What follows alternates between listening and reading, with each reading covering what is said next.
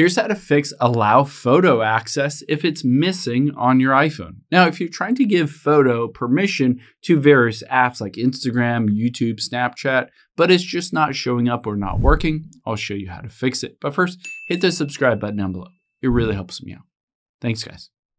Now, let's use Instagram as an example. I can open it up and tap on the plus. And it should say, please allow access to your photos. And I can hit enable library access and it'll take me directly there in the settings. However, if you don't see that, you can also just go to the beginning of your settings here. We'll scroll down to the bottom and tap on apps. And then from here, we'll scroll down until we find the Instagram. Oh, I passed it. There's Instagram.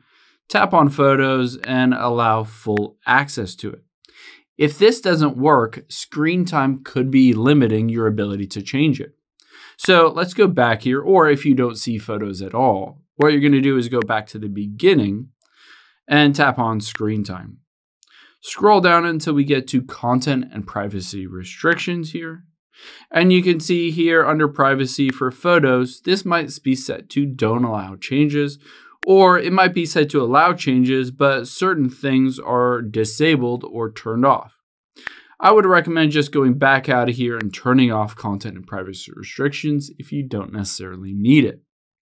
Now, the next thing that you can do after that is go back to the very beginning, and we'll tap on privacy and security here. From here, all we need to do is scroll down until we find photos. This will show every single app that has requested photo access.